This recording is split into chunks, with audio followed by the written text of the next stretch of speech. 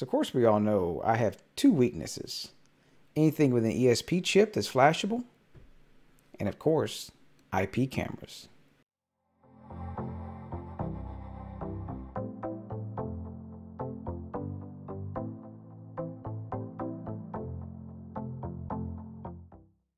And well, I may not always follow the YouTube cardinal rules of making you wait till the end to see how things are.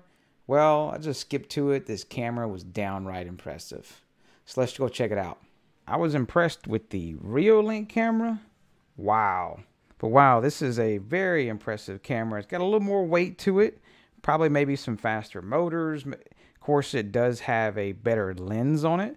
This one is sporting a 12x optical, so I'm very curious to get this installed and just see how it really compares to things when I did the other PTZ cameras. And no, not the one that had the accident, we'll say. So it does come in two pieces since you'll be mounting the arm first.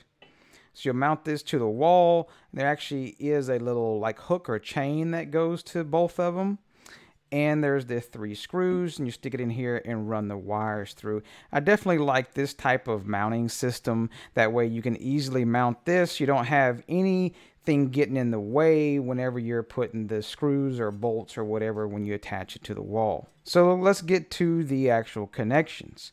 So there's a few other connections. Of course, you do have the 12 volts, and they do supply you with the 12 volt power supply if needed.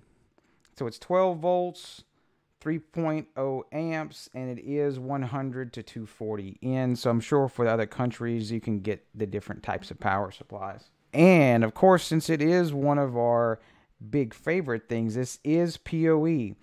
But take note, just like the other PTZ camera, the Reolink one, we had to use PoE Plus because it uses more wattage to control the motors and everything. So make sure and get you a PoE Plus, also referred to as 802.3AT. This one has a few more wires that you can utilize. They got the earth ground, and there is an alarm in and an alarm out. So I have to look more into that. I don't know if you maybe could do some external motion sensors possibly, or you could feed something out hardware wise, as well as they do have the audio out and the audio in wires that you could attach to various microphones or speakers or whatnot. Now, one thing I did look at, I was curious where the micro SD card was at. And to get to the micro SD card slot, you do have to remove this back panel. And that's also where the reset button is at in case you forget your password. So it does have 360-degree swivel, which is a huge plus. You won't have to go back and forth. And of course, this lens will go all the way down to give you a full range of view below the camera, or of course, you can go up with it. So pretty cool stuff. Let's go get this one installed and check it out.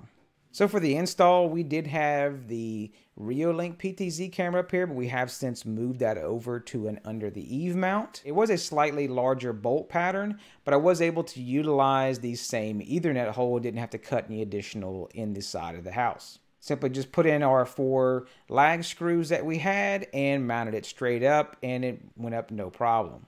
Pretty simple install. They do not have a mount yet that allows it to mount, say, under an eave.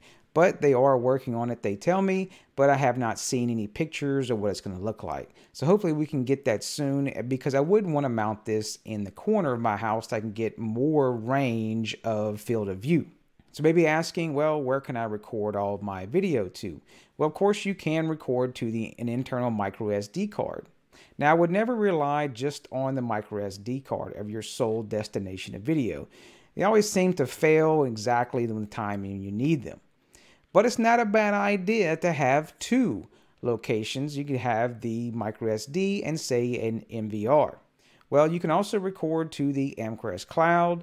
You can record to an Amcrest MVR. And yes, it does work with Blue Iris and various other software NVRs since it does support ONVIF and RTSP. It's a very flexible camera, and let's take a look at the actual specs.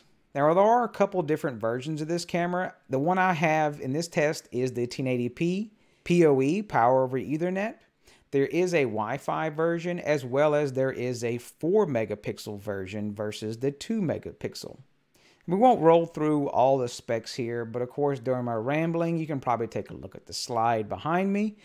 As we did mention, the PoE, you will need PoE Plus, which is 802.3 AT. The AF regular PoE version of the Power over Ethernet, and it will not work. We will leave a link down below for various PoE switches that do support PoE Plus.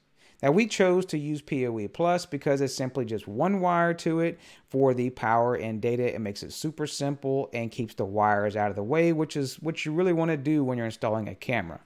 And the one big key that we were very impressed with was the speed and the 12x zoom. Let's jump into the interface and take a look.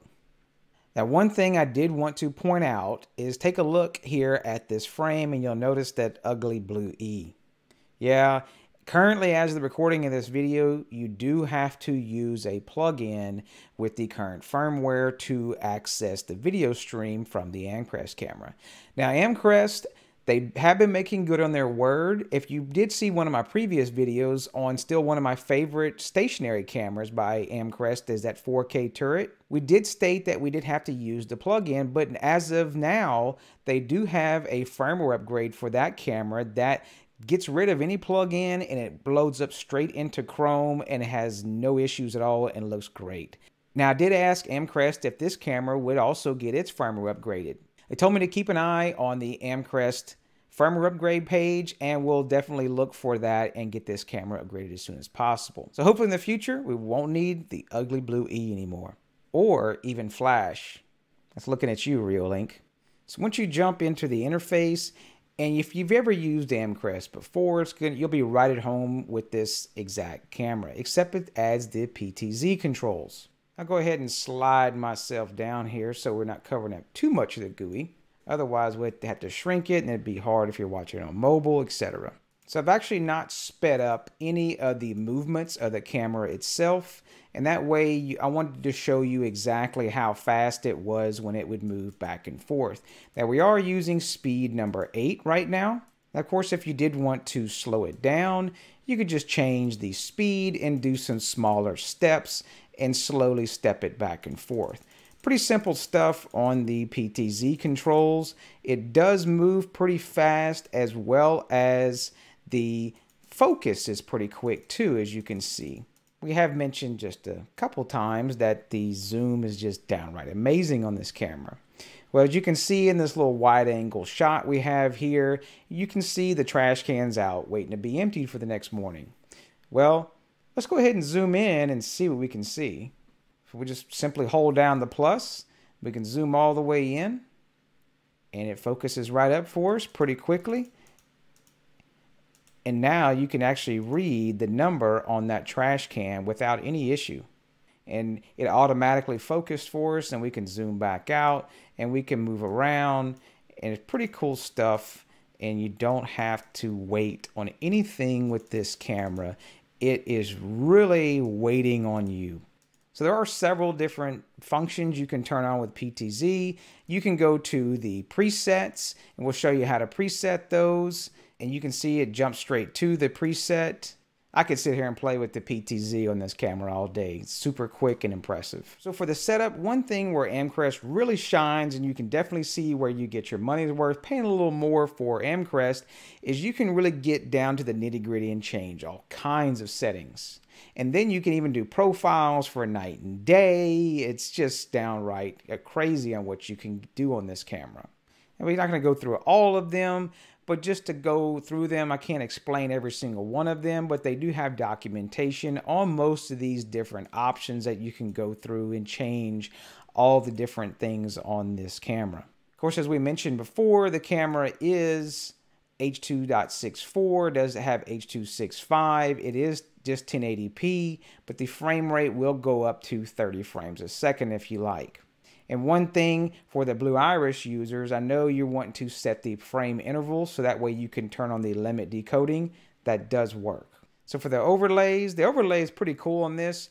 You can actually, for the titles, you actually get the ability to drag them around instead of just several different options of just a little drop down like you see on some other cameras, so you can get it to look exactly like you want. Now, of course, you do get your network settings, which we did mention before. You do get your RTSP, as well as you even get HTTPS if you like as well.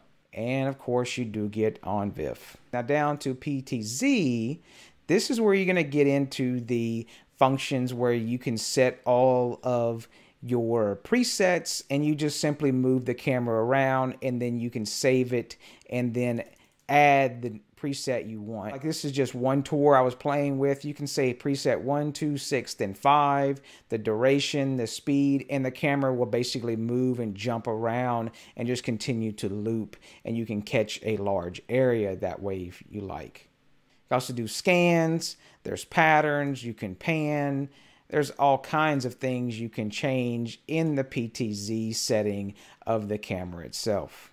Now, once you get past that and you get to the events, you're going to get to some of your typical stuff that you do see in these typical Amcrest cameras, which is the video detection, the alarms. You can go down and set the motion detection. You can set the motion detection area. You can set various different regions and the sensitivity. You can set the destination, whether you want to do FTP or say a NAS directly to a hard drive. Now we just put in a SD card for the testing of this, and we will show the internal playback DVR feature in the camera. And this is the one I'm looking for. So hopefully we'll be able to update the description down below saying that Amcrest made good on their word and upgraded this firmware, and now we no longer have to use any plugins, and it works straight in Chrome or in various other browsers. So for the playback, we've covered it before, pretty simple stuff. Got a few days of recordings in here. You can jump to the day you want, and you get the events down here at the bottom, much like you would with various other DVRs. And pick the event that you want, and you can go ahead and hit the play button, or you can just simply fast forward through things and let them play through. Of course, you do get the file list. If you want to actually download an exact file to download and go with a time, you could just find the time you want and hit the little download button. It actually would download that video file down to your computer. That way you could send it off or whatever you needed to do with that video segment. So for all of you HomeAssistant fans out there, don't forget Amcrest has a cool little integration straight into HomeAssistant itself. If you scroll all the way down, there is a sample configuration of how to configure the binary sensors, how to configure the SD card sensor, etc. And of course, we have a sample little configuration we have in HomeAssistant.